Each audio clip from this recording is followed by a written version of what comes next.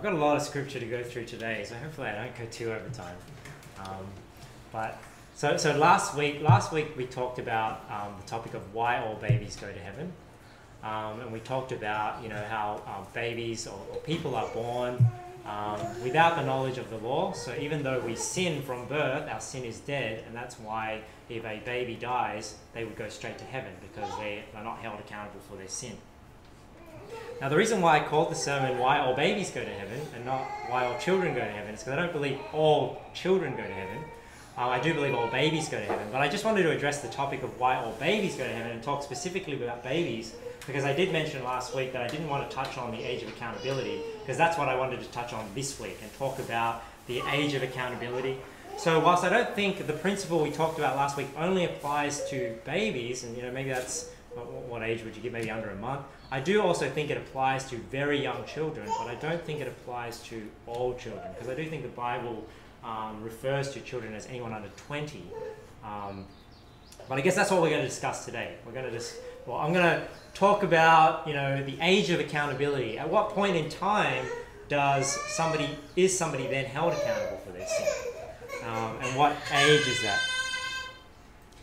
So let's broaden the topic today to discuss the age or point in time a child becomes accountable for their sin.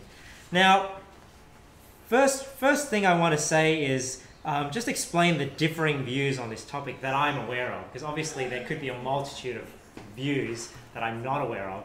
And to be honest, I only ever thought that there was one view, because I thought the one view was, well, we don't know the age, right? Nobody knows the age of accountability, and it's just a period of time where a child comes to the understanding. But I learned recently that there is a different view, and I just wanted to go over that with you and then explain why I don't have that view and why I have the view that I do. So one view is that the age is unknown. The age of accountability. We don't know what the age is, but there comes a point in time where the child has knowledge, and when they have knowledge, now they're held accountable and they need to believe on Jesus Christ, which is my position. The other position is that the age of accountability is 20 years old. The age of accountability is 20 years old. And I just want to show you the verses that are used in order to support this view, because you might be thinking, 20 years old? How can the age of accountability be 20 years old? But when you look at the verses, it is a reasonable position, but I'll explain to you as I go into the sermon why it's not my position. But we went to a couple of these verses last week, but we'll just go there quickly again so you can see them. Deuteronomy 1 verse 34, and the Lord heard your voice. And remember, this is them going into the promised land and sending in the spies. And the Lord heard the voice of your words and was wroth and sware, saying, surely there shall not one of these men of this evil generation see that good land which I swear to give unto your fathers. Save Caleb the son of Jephunneh, he shall see it, and to him will I give the land that he hath trodden upon, and to his children, because he hath wholly followed the Lord. Also the Lord was angry with me for your sake, saying, thou also shalt not go in thither. By Joshua the son of Nun, which standeth before thee, he shall go in thither. Encourage him, for he shall cause Israel to inherit it. Now this is the key verse. Moreover your little ones, which he said should be a prey, and your children. So just note the phrase there, little ones and children. So this is not only referring to babies, this is referring to all young people, which in that day had no knowledge between good and evil, they shall go in thither, and unto them will I give it, and they shall possess it. So I hope I'm representing the view correctly, but from what I understand is they'll take this passage and they'll say, look, well, the reason why they were led into the promised land, we learned in Hebrews, they were not led in because of unbelief. And then they say, see, the little ones had no knowledge between good and evil, tying in what we learned last week with Romans 7, and saying that's why they were led in. Right? Because they did not know between good and evil, they were led in. Then we go to Numbers, where we actually see the events unfold, where the spies were sent in, and then they come back, and you have the 8 spies saying, giving an evil report. You have 2 spies, Caleb and Joshua, giving a good report, and the people decided to believe the 8 spies, right? And then they didn't go in, right? They murmured and wanted to, even to the point of stoning Caleb and Joshua. Well, they wanted to. They didn't obviously stone them. And we read here in Numbers 14:26, "And the Lord spake unto Moses and unto Aaron, saying, How long shall I bear with this evil congregation, which murmur against me? I have heard the murmurings of the children of Israel, which they murmur against me, saying unto them, As truly as I live, saith the Lord, as ye have spoken in mine ears, so will I do to you. Your carcasses shall fall in this wilderness." So this is basically where God says to the people who didn't want to go into the promised land, he basically says, hey, well, you're going to die in this wilderness. You're not going to go in. And look at this. "And all that were numbered of you, according to your whole family, from 20 years old and upward, which have murmured against me. Doubtless ye shall not come into the land, concerning which I swear to make you dwell therein, save Caleb the son of Jephunneh and Joshua the son of Nun. But your little ones," so again, remember what we read in Deuteronomy 1, "But your little ones, which ye said should be a prey, them will I bring in, and they shall know the land which ye have despised. But as for you, your carcasses, they shall fall in this wilderness." And then it goes on with the story. So the view goes like this. So, children, don't have this knowledge between good and evil. We see that the example in Deuteronomy 1, where they were not able to enter in because of unbelief, it mentions that children don't have the knowledge between good and evil. And then Numbers 14, it shows that the children that didn't have the knowledge between good and evil was everyone under 20. So that's how they come to that conclusion. That, hey, at 20 years old is actually when you know the difference between good and evil, you're accountable for your sin, and then that's the age of accountability. Now, if you look at it the way, you're probably thinking, now that sounds reasonable, right? You're thinking, well, that sounds reasonable, so maybe the age of accountability is 20, when it's explained that way. And a point I just want to make here is, it does sound reasonable if your basis for this doctrine starts from the Old Testament and doesn't, I think, take into account what we learn in the New Testament. But another thing I just want to say is, when we disagree on doctrine, disagree on the basis of Scripture, because I don't know if you guys, for those of you who are on Facebook, obviously we post these things on Facebook, and sometimes discussions will ensue, not just with sermons about our church, but also sermons from other churches and things that people post. And I'm often very disappointed with brothers and sisters in Christ insulting each other, personal attacks against each other, insulting each other's intelligence when they're discussing the Bible. I mean, I think, the spiritual thing to do as brothers and sisters in Christ is be able to discuss things in love, keep the peace, be able to discuss the Bible without insulting one another's intelligence, because we all want to know what the Bible says.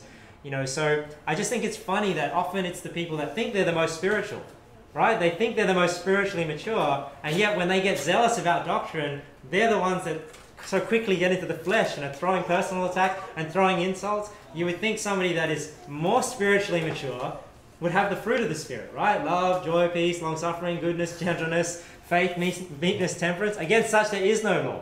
So that tells me that the Bible's saying, you can never have enough of those things, right? Because there's no law forbidding you from having more fruit of the Spirit. So I think your spiritual maturity shows in how much fruit of the Spirit you have, not necessarily how much doctrine you know. And I'm not saying that doesn't mean knowing doctrine is not important. It is very important, right? But we just have to remember, I think personally, your character, the fruit of the Spirit, is more important than doctrine. Ideally, we want both, right? But I think a lot of the time, Christians in our circle, we get so focused on the doctrine and get so zealous about the doctrine, which is good, but don't throw out the fruit of the Spirit at the same time.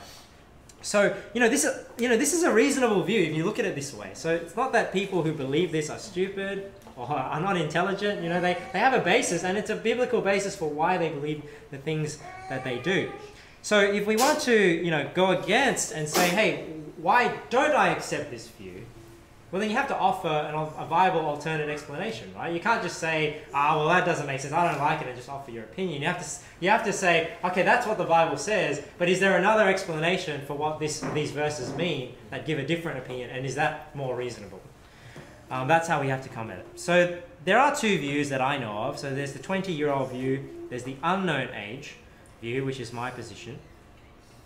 But you know, if I was pushed for an age, and I don't believe this, but I just wanted to show you these verses, because they were a bit interesting. Talking about splitting up ages, because if somebody really pushed me for an age, and I said, well, what's my best guess at what age the age of accountability is? I might say 5 years old, you know, but that doesn't mean my position is 5 years old. I'm just saying that would be my best guess, and I'm not going to be dogmatic about that, because, you know, I don't think that's the right application of these verses. If I look here in Leviticus 27, it says here, "And the Lord spake unto Moses, saying, Speak unto the children of Israel, and say unto them, When a man shall make a singular vow, the person shall be for the Lord by thy estimation." So it talks about how the monetary value of different ages of people. And I just want to show you here the breakdown. It says, "And thy estimation shall be of the male from 20 years even unto 60 years old. Even thy estimation shall be 50 shekels of silver after the shekel of the sanctuary. And if it be a female, then thy estimation shall be 30 shekels. And if it be from 5 years old even unto 20 years old, then thy estimation shall be of the male 20 shekels, and for the female 10 shekels. And if it be from a month old even unto 5 years old, then thy estimation shall be of the male 5 shekels of silver, and for the female thy estimation shall be 3 shekels of silver. And if it be from 60 years old and above, if it be a male, then thy estimation shall be 15 shekels, and for the female 10 shekels. And then it goes on to say if you can't afford the estimation and different things you should do. So I just wanted to show you the breakdown there. So you see the breakdown is 1 month, 0 to 1 month, and then 1 month to 5 years, and then 5 years to 20 years, and then 20 years to 60 years, and then 60 years and above. So do we get a glimpse into the different age breakdown? You know, I don't think we can dogmatically apply those verses those way, because this is about monetary value with a Levitical ordinance. So we can't just run with this and build a doctrine on it. But if somebody was to push me for an age breakdown, I mean, this is interesting that God gives the breakdown this way. You know, from 1 month to 5 years to 20 years to 60 years and 60 years and above. You say why is the estimation of somebody that was from 20 to 60 50 shekels of silver, but Jesus was sold for 30 shekels of silver? I believe it's because if you are classified as a servant, I think if a master loses a servant, he's reimbursed 30 shekels of silver. So I don't know if that has something to do with Jesus being priced at 30 shekels of silver. When Joseph was sold into slavery, he was sold for 20 shekels of silver because he was between 5 and 20, because he was a young man. So, you know, but you know, you might ask, well, what do the ages represent? You know what, I don't really know. But, you know, I could speculate that maybe at a month old, from my own experience, is that when a child becomes like sort of self-aware. Because you know when a baby is newborn, they don't really know what's going on. They don't know that, you know, it's just all instinct. But it seems that about 1 month old, they start to be more aware of things. Like Abel now, he's starting to take notice of things. You know, he's noticed that we're there. Is it the age of like self-awareness, where they just know what's happening around them? Who knows? And then your 5 years, is that the age of accountability? You know, where they start to acknowledge that, or they start to understand the law and they're accountable for their sin? Maybe, maybe not. I do think 20 years old is when a man becomes an adult, you know, and they are now a man, not under the authority of their parents. And then 20 to 60, and then 60 is probably when you're, you know, a senior citizen. Maybe that's the retirement age. 60 years old, who knows? So just a thought there, but you know, I would not apply necessarily this verse. It's just if somebody pushed me for an age, maybe I'd say, hey, you know, this is a reasonable explanation for why we would break down the ages we do. God seems to classify those ages differently. But like I said, I would not be dogmatic about that just because this verse doesn't have anything to do with spiritual accountability. It's about monetary value of different ages of men and women. Okay, so those are the two different views. So somebody might say, you know, but how can you take the view of that the age of accountability is an unknown age, where we are given ages in the Bible? You know, Deuteronomy 1, they weren't allowed to let in, and Numbers 14, 20 says 20 years old and upwards. Well, let me explain why I take the view that it's an unknown age. So my first point is, in this explanation, is, you know, we need to start, I just want to explain a principle to you. Because when you're studying the Bible and you're understanding the Bible, we need to start with the principle that, well, let me explain it this way. In the Bible, right, there, and this, I did not come up with this, so obviously a preacher that a lot of us listen to, says this as well. But in the Bible, there are stories and there are statements, right? There are examples and stories of things that happened. And then there are statements which actually explain, this is right and this is wrong. And a very good principle to have is we need to interpret these stories in the Bible with statements in the Bible. A good example is, stories in the Bible, people had multiple wives, they had concubines, they did all these things in the Old Testament that they shouldn't necessarily have done. And we know that they're wrong because we interpret those stories based on the statements in the Bible, based on the commandments. But I don't think that principle is complete, meaning I don't think it's enough to just say we need to interpret the Bible stories with statements. Because what I would add to that is we need to interpret the Bible stories with Bible statements in light of the New Testament. Because we can't just take a Bible statement to interpret a Bible story and not take into account that a change has taken place from the Old Covenant and the New Covenant, right? So a couple of examples of that is, I just want to show you a couple of verses quickly to show that in the Old Testament, they did not have all knowledge. They didn't know everything. There were things that were hidden. 1 Corinthians 2, verse 7. And I'm not going to go through all the verses in my notes. So if you want all of them, you can check out the blog later. Look here in 1 Corinthians 2. But we speak the wisdom of God in a mystery, even the hidden wisdom, which God ordained before the world unto our glory. So the wisdom always existed. And that lines up with in the beginning was the Word, right? The Word being eternal. The wisdom of God was always there. But it was hidden. And then at certain points in time, God revealed more and more wisdom, revealed more and more in that Word. He manifested His Word through preaching, we learned in Titus. So it says here, we speak the wisdom of God in a mystery, even the hidden wisdom. We, Paul the Apostle here, referring to him and the people that were ordained to preach the Word of God in the New Testament, which none of the princes of this world knew, for had they known it, they would not have crucified the Lord of glory. As it is written, eye hath not seen nor ear heard, neither have entered into the heart of man the things which God hath prepared for them that love Him. And it's interesting, sorry I'm going off on different trails here. I just think it's interesting that verse. Often we think of that verse as heaven, right? Saying, we don't know what's going to happen in heaven. I have not seen nor ear heard the things that God hath prepared for them that love Him. But here, isn't Paul saying here that the things that I have not seen nor ear heard are the things that was the hidden wisdom that are now revealed to Paul? So maybe it's saying, hey, before I have not seen nor ear heard, and now that Jesus Christ is revealed and the wisdom given to the apostles in the New Testament, now I have seen and ear have heard, right? And we have this spiritual understanding. But God hath revealed them unto us by His Spirit, for the Spirit searcheth all things, yea, the deep things of God. For what man knoweth the things of a man, save the spirit of man which is in him? Even so the things of God knoweth no man, but the Spirit of God. Now we have received not the spirit of the world, but the Spirit which is of God, that we might know the things that are freely given to us of God. Which things also we speak, not in the words which man's wisdom teacheth, but which the Holy Ghost teacheth, comparing spiritual things with spiritual. And that really is the springboard verse that people will jump from to say, hey, yeah, the Bible is its best commentary. You want to find out what the Bible means before running to a dictionary or before running to a commentary. I don't necessarily have anything against those, but before going to those, shouldn't we just check out what the Bible says about itself? Let's compare spiritual things with spiritual. That's where we get the principle of interpreting Bible stories with statements. But we also have to compare spiritual with spiritual because we need to take into account also the New Covenant, which has changed things to interpret the statements we read in the Old Testament. I'll just turn to one more verse in regards to that point.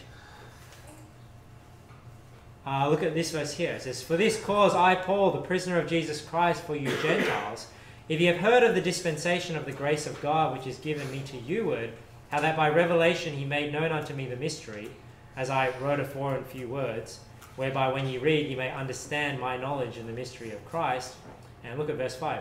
Which in other ages was not made known unto the sons of men, as it is now revealed unto His holy apostles and prophets. So you see there that there was wisdom that was hidden, wisdom that was not known in other ages, but is now made known. 1 Peter. Look at what Peter writes here in 1 Peter. It says, receiving the end of your faith, even the salvation of your souls. So talking about the plan of salvation, how we're saved. And look in verse 10. Of which salvation, so this salvation, the prophets have inquired and searched diligently, who prophesied of the grace that should come unto you, searching what or what manner of time the Spirit of Christ which was in them did signify, when it testified beforehand of the sufferings of Christ and the glory that should follow after, so that should follow. Unto whom it was revealed that not unto themselves, but unto us they did minister the things which are now reported unto you by them that have preached the gospel unto you with the Holy Ghost sent down from heaven, which things the angels desire to look into. So he's saying here that the Old Testament prophets, they preached the word of God. They preached the suffering of Christ, but they searched the scriptures trying to figure out how and when and how the things were going to happen. But now that it was revealed in the New Testament, we know exactly how it all happened. Because we look at it in the past, we know how Jesus came, how he fulfilled the law, how everything played out. In the Old Testament, they didn't know how it was all going to play out. And that's why when you read the New Testament, they're always saying, like, you're going to establish the kingdom now. And they're always asking Jesus, this is how it's meant to work. And you remember when John the Baptist was in jail, he's like, are you the one we're waiting for, or do we look for another? Because the people in the Old Testament, when they only had the Old Testament scriptures, they were looking through a glass darkly. They didn't have all the knowledge and all the wisdom and the revelation we have now in the New Testament, and that's why they were a little confused, because they're trying to figure these things out. But they're revealed to us in the New Testament. So a couple of examples of, remember, because we're talking about the principle, and you take Bible stories, you interpret them with Bible statements, but you need to interpret Bible statements in light of the New Covenant and the Old Covenant. Because what are some examples, maybe some controversial in our circle, where if you take statements in the Bible without interpreting them in light of the New Testament, you would actually get into false doctrine. One would be food laws. The Bible talks about, don't eat this, it's an abomination to eat this. And if you don't take into account the principle in the New Testament that no man judge you in meat or in drink or in holy day or in respect of the new moons or of the Sabbaths, which have been done away in Jesus Christ, you can't just take that statement and say, oh, it's wrong to eat pork because it's an unclean animal. Because we have to interpret it in light of the New Testament, right? And some other examples, is the Sabbaths I just mentioned. Another one is, if you obey, you're blessed. If you disobey, you're cursed. Because yes, there is the statement in the Bible that if you obey, God sets before you this day a blessing and a curse. A blessing if you keep the commandments of the Lord, a curse if you disobey the commandments of the Lord. But if we don't interpret that in light of the New Covenant, which is, hey, that was salvation by works, that was the Old Covenant, which nobody could keep, and if we apply that covenant to us now, we're all cursed. The New Covenant is a covenant of grace, where we don't have to keep the works to be saved. It's not about repenting of your sins or keeping the commandments. It's believe on the Lord Jesus Christ. That's how we interpret those Old Testament statements. And the last one, which is a bit more controversial, I just want to throw it out here. But, like tithing, for example. Because tithing is a statement in the Bible. But if we don't take into account the New Covenant and the Old Covenant, I think there's a bit of debate there. But, me personally, I think it has to do with the Levitical priesthood. Same with my position on musical instruments. It has to do with the temple worship and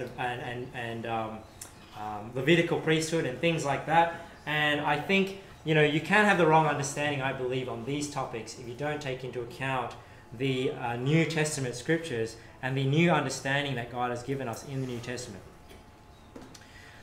So before I get into, the age of accountability, I just wanted to give you that because that is really the principle upon which I build my thinking for the position I take in terms of the age of accountability.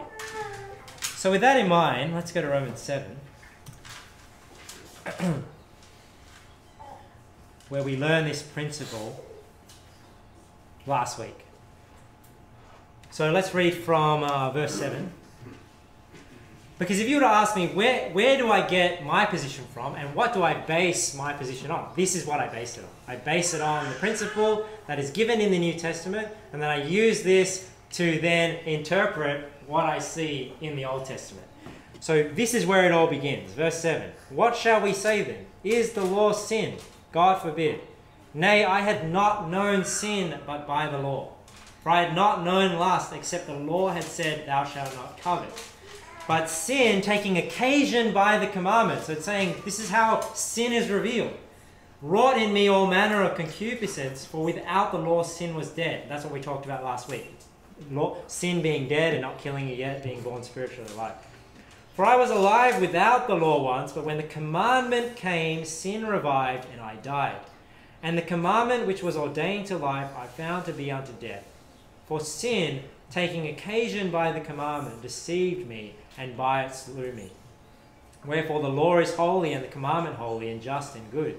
Was then that which is good made death unto me? God forbid. But sin, that it might appear sin, working death in me by that which is good, that sin by the commandment might become exceeding sinful. For we know that the law is spiritual, but I am carnal, sold under sin. For those of you who weren't here last week, basically what that is saying is the only reason why we can know what sin is because of the law of God. And he's saying here, when he got the knowledge of the law of God, that's when the sin revived and he died spiritually. So this is where I start. I start with the principle, hey, what we see here is Paul's explaining that the moment a person is accountable for their sins is the point at which they have knowledge of the law. So when they have knowledge of the law, by that commandment, by that law, their sin revives and now they die, right? And that's where I start.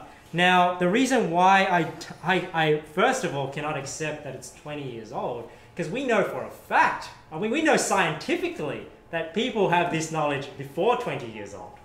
How do we know that? Because people are saved before they're 20 years old. How can you get saved without the knowledge of the law? How can you believe on Jesus Christ and understand those scriptures and yet not understand the scriptures in regards to the law? I don't think somebody can believe on the Lord Jesus Christ and yet not understand the law when it's the same book that is explaining both. You know what I mean? Because that means they're understanding one part of the Bible, but they can't understand another part of the Bible. You know, but if they're old enough, they should be able to understand, you know, they're understanding that bit, they can understand the other bit. So we know for a fact that this age where people have this knowledge of the law comes before 20. Not only that, people under 20 teach the Bible, don't they? I mean, you have church. I mean, we don't have it in our church where people have, you know, children's church and Sunday school and things like that. And the people that are teaching those classes to those little children are people that are under 20 years old. So that means that people under 20 years old, they can understand the commandments, they can understand the law. So by this principle, that means they are capable of dying spiritually because they understand the law. Their sin has been revived and they died. But, you know, so with that in mind, you know, because I do not think, you know, whilst I don't think necessarily, you know, science, so-called, should dictate our positions, obviously anything said in the Bible cannot contradict what we do see with science. Do you know what I mean? Like, you know, we might see something have the wrong interpretation and the Bible might conflict with our interpretation of that science, and then we've got the wrong interpretation of the science, we need to rethink those things. But if it's an observable fact that you can see people under 20 understanding the law, getting saved, teaching people the law, teaching people the Bible, I don't think it's easy then to take a position that that happens after 20 years old, right? So then the question then is, well then what is the explanation for Deuteronomy 1 and Numbers 14? So I want to provide you a viable alternative which I think is much more reasonable. So let's go back to Deuteronomy 1.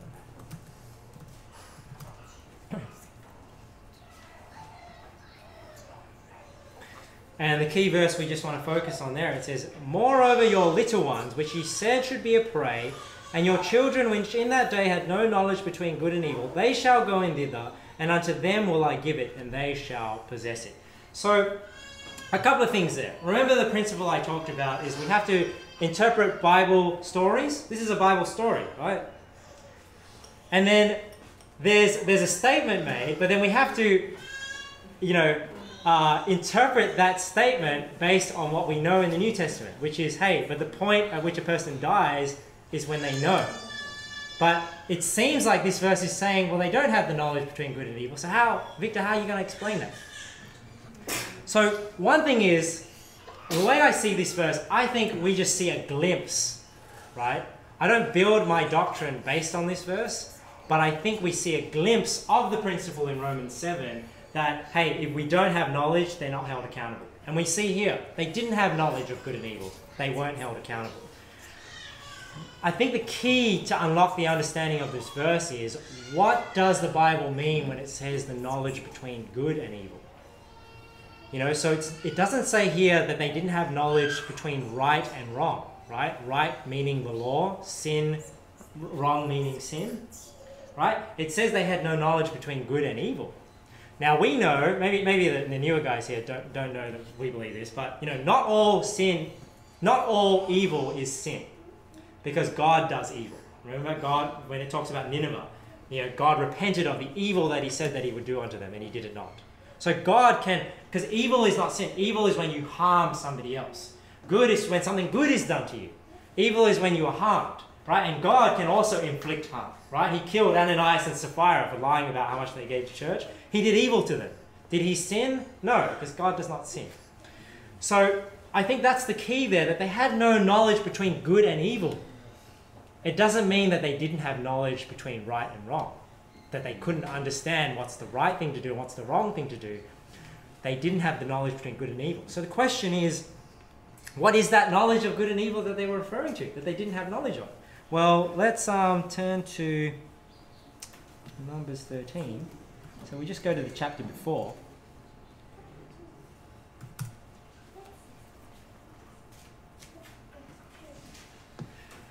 Verse 25, and they returned from searching of the land after 40 days. So here we pick up, Numbers 13 is when they went in, they spied out the land, they saw everything, and they cut off the grapes at Eshcol, and they bring it to the people. So now they've returned. Verse 26, and they went and came to Moses and to Aaron and to all the congregation of the children of Israel unto the wilderness of Paran to Kadesh, and brought backward unto them and unto all the congregation, and showed them the fruit of the land.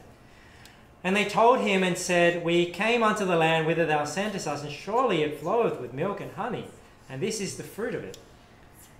Nevertheless, the people be strong that dwell in the land, and the cities are walled and very great, and moreover we saw the children of Anak there, these are the giants. And the Amalekites dwell in the land of the south, and the Hittites and the Jebusites and the Amorites dwell in the mountains, and the Canaanites dwell by the sea and by the coast of Jordan.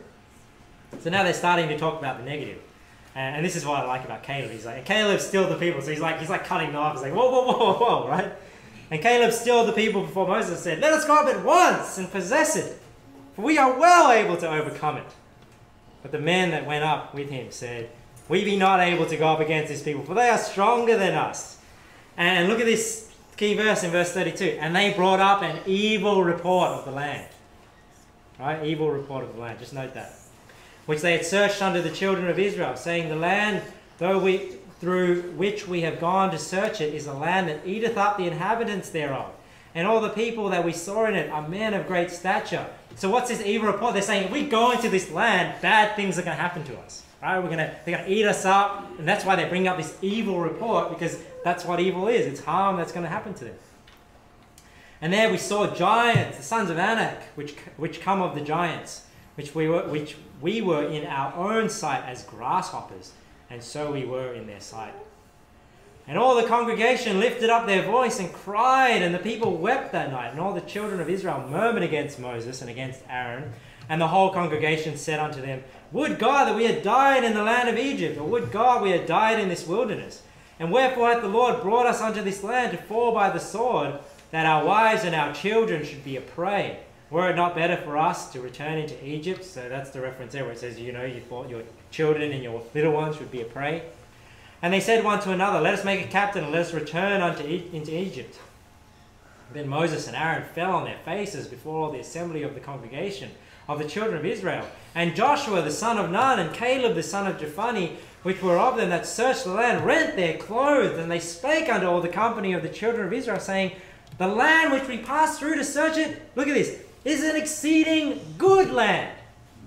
You see the difference there, that the spies, the 8 spies were saying, hey, in there it's evil. They brought up an evil report. The 2 spies that believed the Lord said, hey, no, it's a good land. And they're trying to bring up a good report of the land that they're going into. Where did I go? Good land. Verse 7. If the Lord delight in us, then he will bring us into this land and give it us. A land which floweth with milk and honey. Only rebel not ye against the Lord, neither fear ye the people of the land. For they are bread for us. So he's even saying, hey, even the things that are bad in there, they're good for us, bread for us. Their defense is departed from them, and the Lord is with us. Fear them not. So when we go back to Deuteronomy 1, right? What is this knowledge between good and evil? Is it saying here that the little ones are ignorant of the law and don't know the difference between right and wrong, and that's why they were led into the land? Or are they saying they didn't have knowledge of good or evil? Because what happened? The 10 spies came back. They raised the report, right? 8 of them said, hey, it's evil. 2 of them said, no, it's a good land. But did everybody else know necessarily? Because we could say, well, maybe that's why they didn't have knowledge between good and evil, because it was the men of the children of Israel talking. And it was the men that wanted to stone Caleb and Joshua. Maybe the women and the children, the little ones, weren't part of this discussion. So they don't even know the good and evil that would await them, and that's why they have no knowledge between good and evil. Now, another verse that could be brought up is Genesis 3.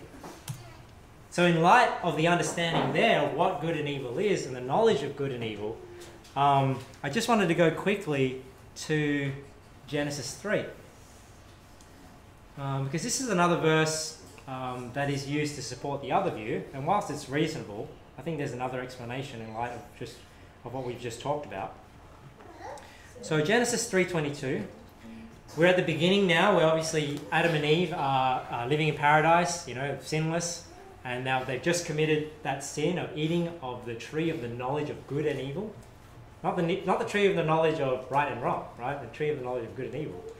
It says here, verse 22, and the Lord God said, behold, the man is become as one of us to know good and evil.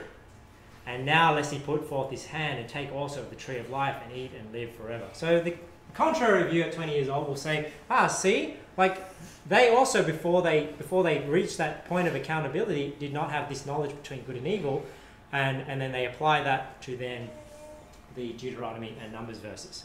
But with the understanding that I've just explained of the Numbers verse and the Deuteronomy verse, where they did not know about the good that would await them or the evil that would await them, we can also apply that understanding to this.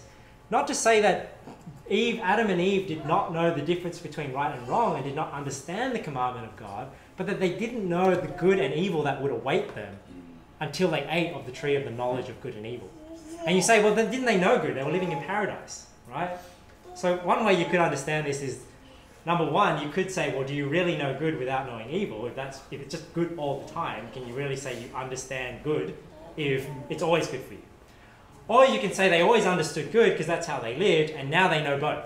So the tree of the knowledge of good and evil, meaning they only knew good before, now they ate of the tree of the knowledge of good and evil, and now they know good and evil. But with that understanding, we can say, well, it's not that they were ignorant of the law, which is what we learned in Romans 7. Romans 7 is you're ignorant of the law, then when you understand the law, you die spiritually. Is that what's happening here? No, they don't know, they don't have the knowledge of good and evil, but do they have the knowledge of right and wrong? I believe they do, because when you go up, where am I going?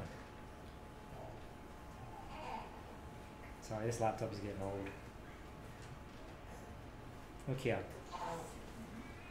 Now the serpent was more subtle than any beast of the field which the Lord God had made. And he said unto the woman, Yea, hath God said, Ye shall not eat of every tree of the garden? And the woman said unto the serpent, We may eat of the fruit of the trees of the garden, but of the fruit of the tree which is in the midst of the garden, God hath said, Ye shall not eat of it, neither shall ye touch it, lest ye die. So this shows that Eve did have an understanding of the law. She did understand, hey, this is what God said we can do, this is what God said we can't do, and she understood the punishment. That if you ate of the tree, or she added, touch it, she said, we're going to die. So we can't say that Adam and Eve were ignorant of the law and apply it to the contrary view. They did know the law. They knew the punishment, and that's why they were held accountable for when they sinned. Because they understood, and now they know the difference between good and evil. And if we compare that to the good and evil talked about in Numbers 14, that makes sense. So that's how I think we can understand Deuteronomy 1 in light of Romans 7 and have a consistent view, which I think is a little bit more reasonable in my my point of view and more biblical. All right, so then how then, let's go to Numbers 14. 14, 26. So how then do we understand Numbers 14, verses 26, what do we go through? 26 to 32, where it says, but your little ones, which he said should be a prey, them will I bring in, for they shall know the land which ye have despised. Sorry, I missed that. Verse 29. Your carcasses shall fall in this wilderness, and all that were numbered of you, according to your whole number, from 20 years old and upward, which have murmured against me. So what then, with what we've just learned so far, what then is a reasonable explanation for Numbers 14? Why 20 years old? Why did God let everyone in over 20 years old? Why not 5 years old and down? If and this is not my position, but if we're held accountable at 5 years old, why didn't God make them wander until everyone from 5 years old and up died? Right? And then wouldn't that line up and make more sense? So why 20 years old? Let me just show you this verse here in Numbers 1.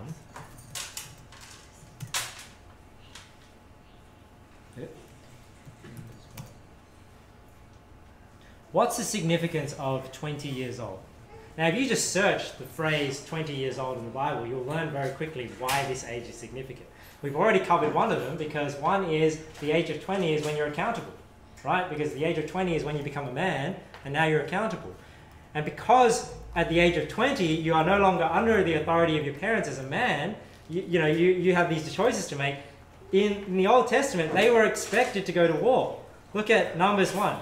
And the Lord spake unto Moses in the wilderness of Sinai, in the tabernacle of the congregation, on the first day of the second month, in the second year after they were come out of the land of Egypt, saying, Take ye the sum of all the congregation of the children of Israel, after their families, by the house of their fathers, with the number of their names, every male by their polls.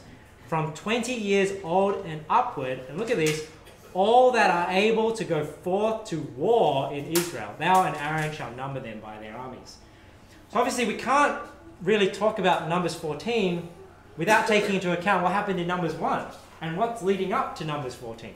So they've gone through the wilderness, they're now about to enter into the promised land the first time. We know that they didn't go in. And before that, they're numbering the people. That's why the book is called Numbers, and they're counting up how many people. And one thing they're counting is how many males there are over 20 years old, because that's how big their army's going to be, because that's who's expected to actually go in and fight and claim the inheritance in the promised land. So in light of that, why then is the 20 years old significant in Numbers 14? Because can God hold the men accountable who aren't able to go forth to war for not going forth to war? Because remember, the evil report from the 8 spies, and then the men didn't want to go in. They're saying, we died in the wilderness and we went back to Egypt. So God is not holding the people under 20 accountable, because it's from 20 years old and up where you're expected to go to war, and it was those men that didn't want to go in. So he's saying, hey, you don't believe, you don't want to go to war, then you're not going to go in. The people that didn't know between good and evil, they're going to go in, right? So that's the significance of 20 years old.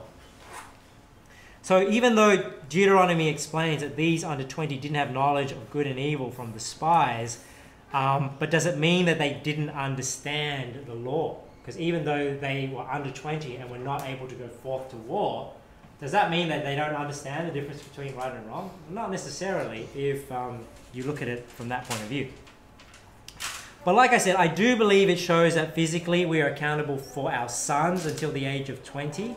So, I'm not going to be dogmatic about this, but I think you could glean a principle from this to say from 20 years old, you're no longer under the authority of your parents. And that's why you are expected to go to war, and you're counted as one of the men of Israel, as one of the men of that nation. Now, one point here, women are always under the authority. So I think it only applies to men, and I won't go into this sermon, but I've preached about it before, that men, I think, come out of the authority of their family at 20 years old. I think when it comes to women, though, the Bible talks about women always having power on her head. So I think women are always under the authority of a man, And it's their father first, and then when they get married, they move over to the authority of their husband. So, you know, the Bible says, you know, a man shall leave his father and mother and cleave unto his wife. So we learnt not long ago that, you know, when a person gets married, they start a new family. So to understand this in full, my position would be at 20 years old, you're no longer under the authority of your parents. But if you get married and you leave the authority of your parents and start a new family, that could happen before you're 20. Because let's say you're married at 18 years old, you're no longer under the authority of your parents because now you're a new family. But I do believe up until 20 years old, you are under the authority of your parents. And obviously, you know, if you live with your parents, they may impose additional rules for giving you requirements to live in their house. But I think you're not doing wrong by saying, you know what, as a man, I don't want to live in this house anymore. You know, my own authority, and I'm going to go do my own thing. I don't think you have to obey everything your parents say, but obviously you should still honor and respect them. So this is why, see, because if you are only under your parents' authority until you were married, why then could Jesus go against his parents' authority when he wasn't married? And I won't turn to all these verses, but you guys are probably familiar with these passages. But you remember in John 2, how, you know, Mary says, hey, you know, they run out of wine and ask something of Jesus. And Jesus says, woman, what have I to do with thee? My hour is not yet come. And you kind of think like, well, that's kind of a, you know, it's obviously not a disrespectful thing to say, but it shows that he's not subject to his mother. Because when he began his ministry and he was baptized, he was 30 years old. So he didn't have to obey his mother and father anymore because he's no longer under their authority, even though he's not married. Right? The other thing is in Luke, I will turn there just because, I'll just turn there quickly. If you remember the story when he was 12 years old and they walked away and they left him in Jerusalem, he was talking with the doctors. He's 12 years old here. Look at what it says here in, where is it?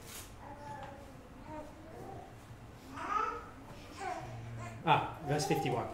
And he says, and he went down with them and came to Nazareth and was subject unto them. So I just wanted to show you there how Jesus, when he was under 20, when he was 12 years old, he was subject to his parents. When he's over 20, when he was 30, he was no longer subject to Mary. He didn't have to do what Mary said. But obviously, I do believe that when a person gets married, it says you leave father and mother and cleave unto your wife. And I believe it's talking about leaving the authority of your mother and father and establishing a new family. The last thing as well, I just wanted to mention quickly about Numbers 14.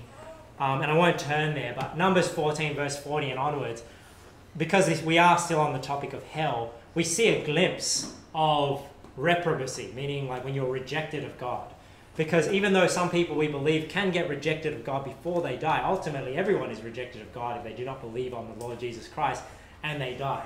Because what happened in Numbers 14 is even though God said, you know what, you're going to die in this wilderness, 20 years old and upward, you're not going to go into that land. If you don't know the story, what actually happened is they wanted to go in anyway. So after they told them, Moses said, hey, you're not going in, they rose up early in the morning and they said, hey, you know what, we changed our mind, we want to go in. And the Bible says, you know, that God was no longer with them. And when they tried to go in, they were defeated and were not able to go in.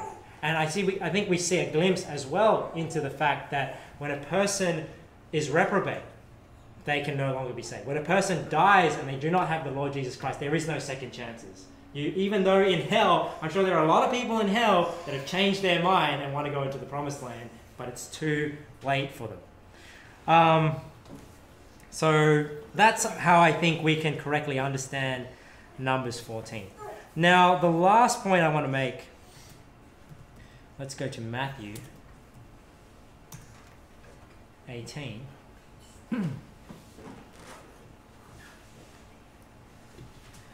Because I just want to address this verse, and it's good. And, you know, I do appreciate, obviously, people that have a different perspective. It gives me material for my sermon.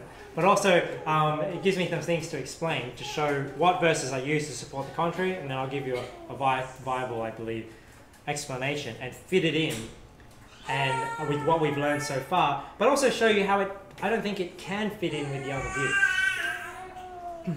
So in Matthew 18, we see here Jesus talking about children and little ones, and talking about how they believe on him.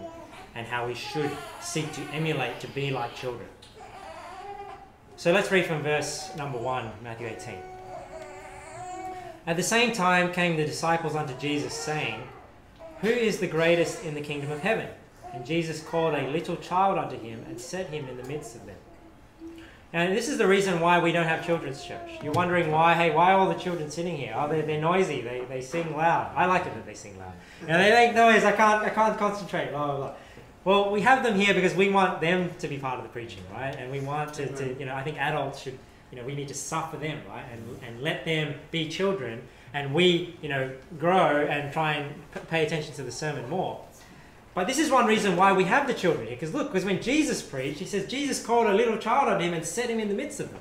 So when Jesus preached, he had children listening to him. Jesus didn't say, okay, now we're going to preach. Let's get the children off into another room, into another building, because they're disturbing me. They're disturbing everyone. And you guys listen to the word of God, and then we'll give them some watered down version in the other room. So this is why we have children here, because they do learn. Amen. They're here in the midst of us, and they were here there in the midst of Jesus.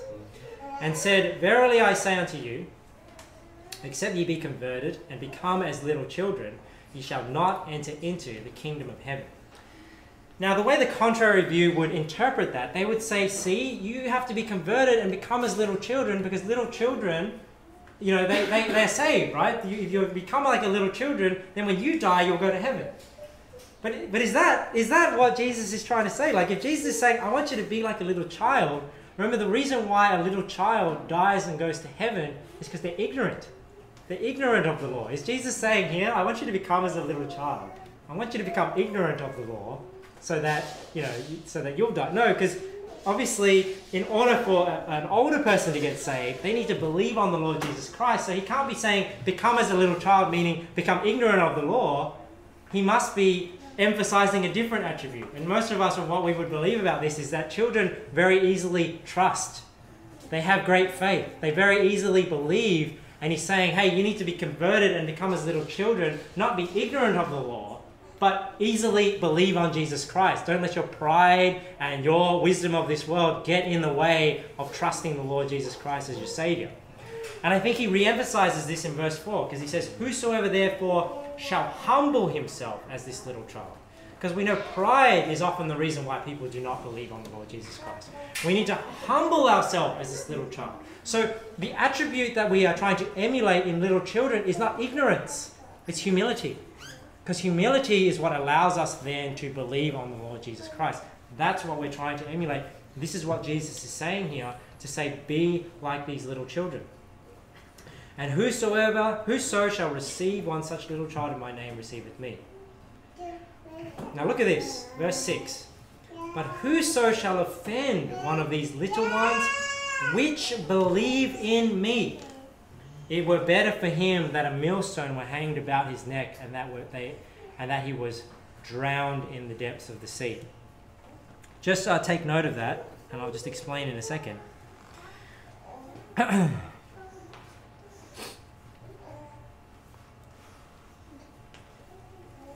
Oh, and one point I did want to make, there's 2 points I want to make on verse 6. One is the fact that these little ones believe on Jesus Christ, I think also supports the view that I've just expressed, which is it's not their ignorance we want to emulate, it's their humility, it's their faith, because he's saying, hey, and then there's these little ones that believe on me. So again, I think it supports that view. Now, let's see what I'm up to.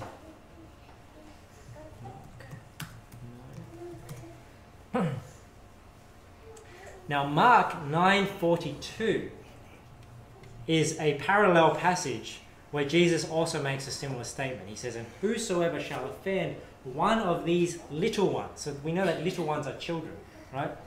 And I do believe it does refer to those under 20. I do think you're a child if you're under 20 years old. He says, whosoever shall offend one of these little ones that believe in me, it is better for him that a millstone were hanged about his neck and he were cast into the sea.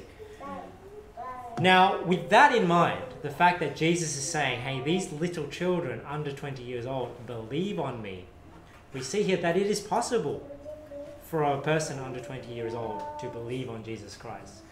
So now at this point in time, you're left with two possibilities. right? If you take the other view, you have to accept, you may have to accept that children always believe. Well, okay, sorry, let's start again. If you have the contrary view, right, that 20 years old is the age of accountability, you're left with two possibilities to interpret this verse, I believe. One is children always believe on Jesus Christ, which is obviously false. Because then, number one, whoever needs to get saved if we already believe on Jesus Christ because of eternal security. But if at 20 years old they die and go to hell, does that mean they lost their salvation? They believe on Christ and then they lost it? So obviously that is not a possibility, right? So that is one way you can take that verse, which is obviously false. The other way you take it is that a child is able to believe on the Lord Jesus Christ without the knowledge of the law. Because if you say under 20 years old, they don't have the knowledge of good and evil, meaning in that interpretation that they do not have the knowledge of the law, they're ignorant of the law, that means you must accept that somebody under 20, a little one, is able to believe on the Lord Jesus Christ without the knowledge of the law. Does that make sense? But I don't think that is possible. I do not believe it is possible for a person, like I was saying in the beginning, to believe on Jesus Christ and to understand the scriptures in regards to redemption, and yet at the same time not understand the scriptures to do with sin and the commandments. And I think I can prove this from the Bible and show that that view is not the right view to have. Galatians 3:24. We did turn to this passage last week, but just to reiterate again, it says here in Galatians 3:24, "Wherefore the law was our schoolmaster to bring us unto Christ, that we might be justified by faith." So remember again in Romans it says that through the knowledge of the law we have the knowledge of sin, but you could say, well, it doesn't give us the knowledge of the Savior. But then in Galatians 3 it says because of the law is actually what brings us to Jesus Christ. The law is our schoolmaster to bring us unto Christ. A schoolmaster is somebody that teaches you something. So it's saying here the law teaches you about Jesus Christ. How then can a little one believe on Jesus Christ without understanding the law, if you take it that way? Look here, Romans 3. I won't read the whole passage. I was going to read a longer passage, but I'll jump down to the key verse, which is talks about people that do not accept, I guess people that have sinned, which is all of us. Verse 19, Romans 3. "Now we know that what things soever saith the law, it saith to them who are under the law, that every mouth may be stopped, and all the world may become guilty before God. Therefore, by the deeds of the law, there shall no flesh be justified in the sight." And look, it reiterates this principle that he talks about in Romans 7. "For by the law is the knowledge of sin. But now the righteousness of God without the law is manifested, being witnessed by the law and the prophets." So you might think, is that a contradicting statement there? Because he's saying here, the righteousness of God without the law. Does that mean they don't need to know the law and they can know the righteousness of God? But then it says, being witnessed by the law. So don't they need to understand the law if the law is witnessing about Jesus Christ? No. The way you need to understand that is it's saying now the righteousness of God without the law. It's saying because the righteousness is by faith, it's not by works. So there is a righteousness that comes that could come by the law, but because we can't keep the law, the righteousness is by faith without the law. Right? So we have this righteousness of God without the law, but look at this. But it says that the righteousness of God is witnessed by the law. Are you guys getting what I'm saying here? So it's saying that, if a baby, I'm just trying to show why the view of 20 years old accountability is wrong. Because like I said, if 20 years and old and under you're a child, but a child can believe on the Lord Jesus Christ, but a person under 20 years old can't understand the law, which is why they're not held accountable for their sin. But the Bible says here that the righteousness of God, which is how we believe on Jesus Christ and we're saved by faith, which those little ones in Matthew 18 were able to do, can only do that because the law is what is witnessing of the salvation by faith. So the law is what witnesses salvation by works. It witnesses the commandments, but it also witnesses believe on the Lord Jesus Christ, salvation without the law. And look at here, Acts 10:43. So that's why Romans 7, when a child comes to that point where they understand the law, they also get the understanding of the righteousness of God without faith, without the law, which is witnessed by the law. You know, because they understand sin, because when the law came, right, the commandment came, sin revived and they died. At the same time, they can also understand this law, the righteousness of God, which is by faith. Acts 10:43. This is the Apostle Peter the Apostle preaching. To him give all the prophets witness. So remember in Romans 3 it says, was it Romans 3? Yeah. It talked about being witnessed by the law and the prophets. Acts 10:43. To him give all the prophets witness, that through his name whosoever believeth in him shall receive remission of sins.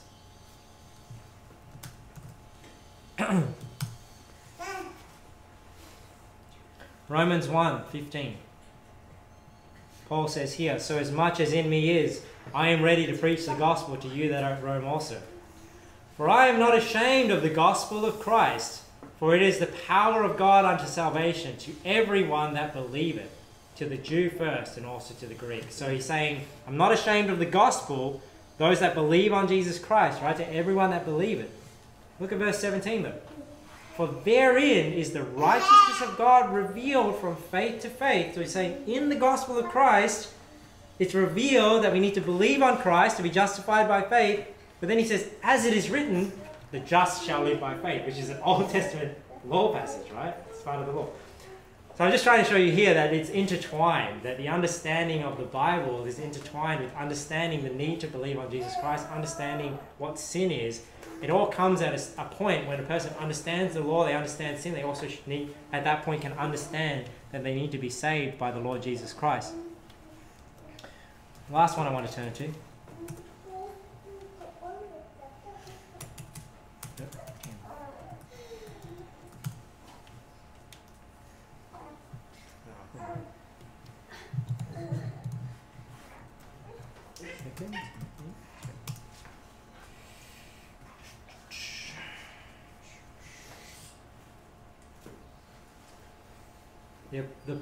Paul the Apostle, writing to Timothy here, says here in verse 14, but continue thou in the things which thou hast learned and hast been assured of, knowing of whom thou hast learned them.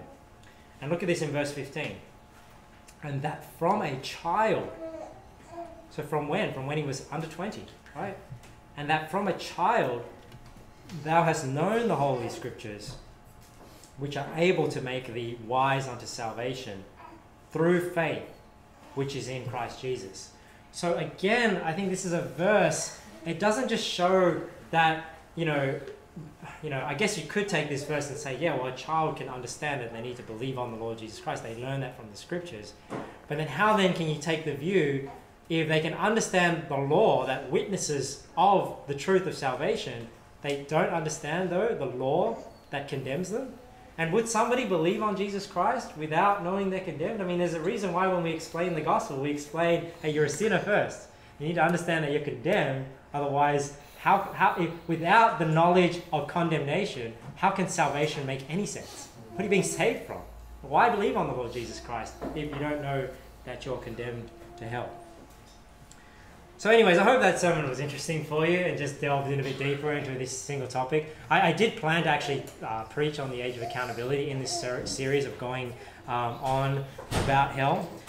So what is the conclusion? So I don't believe that we can know the age. I believe the age of accountability is based on knowledge of the law, which is based on Romans 7. And the Bible does not, I don't think it clearly defines what that age is. I think we can try and glean ages from the Old Testament, but I think it's stretching those passages a bit too much or having the wrong understanding. So that's the conclusion. And I guess the application is, hey, we need to get the gospel to our children as early as possible, because we don't know when that age is. And that's why we've got to be teaching them and telling them about sin and judgment, as well as telling them about the Lord Jesus Christ. So as early as possible, they will believe on the Lord Jesus Christ and be saved.